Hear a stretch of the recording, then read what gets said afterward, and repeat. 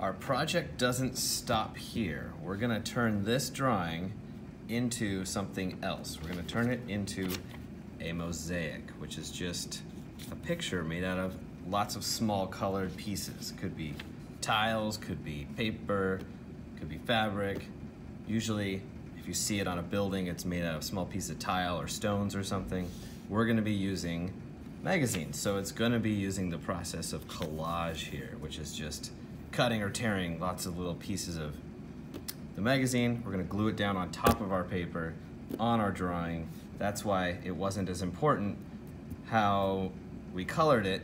We're just blocking in the parts of the color to remind us, oh, this is the blue part, this is the green part, that's the brown part.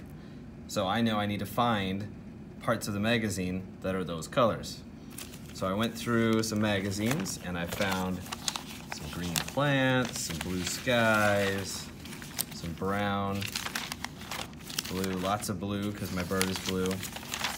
Looking at just the colors. Doesn't matter what it is because I'm gonna tear it up into little pieces and you won't even be able to tell really what it was. So I'm gonna start with my main guy here, the little bird. It's a nice big piece of blue and I'm just gonna start tearing it up. Tearing little pieces. Because if you start, you don't want a whole like paragraph in the body of your bird, but if you tear it up, it kind of turns into just color and texture.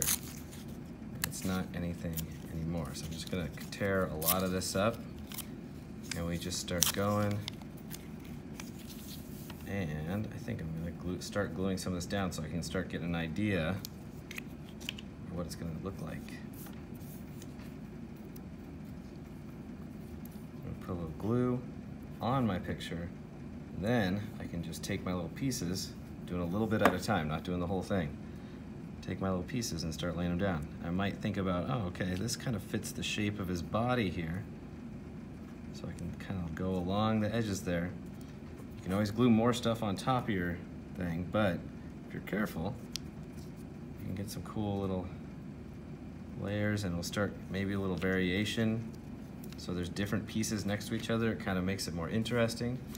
It's already starting to fill in and look pretty solid. I kind of colored mine a lot, so it's kind of hard to tell the difference between the collage and the drawing, but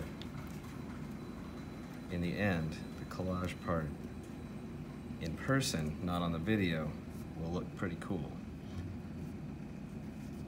All right, let me just keep going like that.